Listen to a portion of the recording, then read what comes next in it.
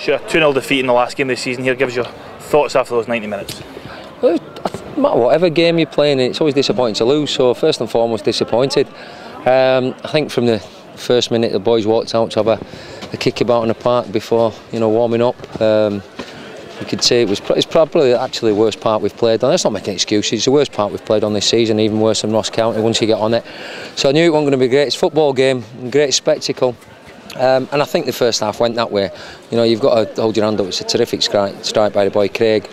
And that gave them the impetus second half. And we huffed and puffed, but it didn't create a great deal. They defended well. They're a strong physical side.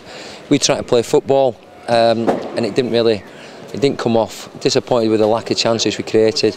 Tried to have as many forwards on the park as we possibly could, but to no avail in the end. But my disappointment is balanced out, if I should say, with the pride of the whole season, the amount of supporters that came both ends of the stadium, the fantastic backing they gave us, and as much as it would have been nice to go out with a victory, I'm absolutely delighted where we finished this season. Could you tell almost from the first minute that St Johnstone really had something to play for? I thought they came out with a fire in their belly. They did, but they created very little.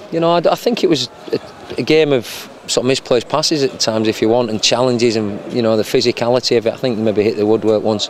But wanting too much danger, it was just disappointing, because I like the team to go out and pass and move and take people on. It was very difficult, as I say, on the surface today, but. You can take nothing away from them. Inverness have had a terrific season. They needed to win today. They couldn't manage it. St Johnstone have come up on the rails, and they're a strong side, and they showed that today.